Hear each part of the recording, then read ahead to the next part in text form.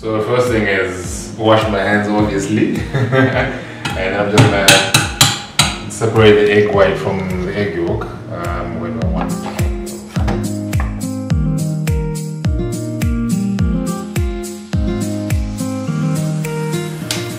On a medium heat, mix a cup of cream, so 250 ml, and a cup of milk as well.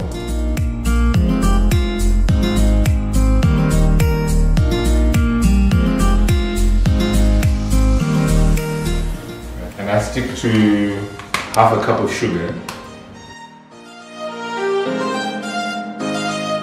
And then you just want to get the sugar to dissolve.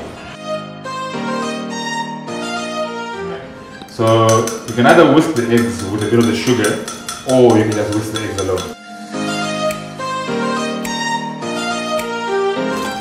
Because the next step we're going to add the hot milk and cream and eggs. Oh, sorry, and sugar.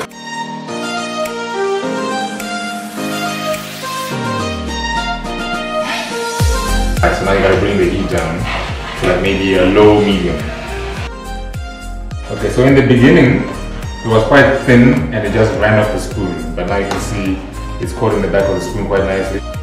Alright, you can see it's maintaining that clear zone of separation. So now we're going to add our tea leaves, because we're making a nice black tea one. Ideally, you want to let this sit for about 24 hours before you churn it. So here you just put it into a Tupperware and store it overnight in the fridge.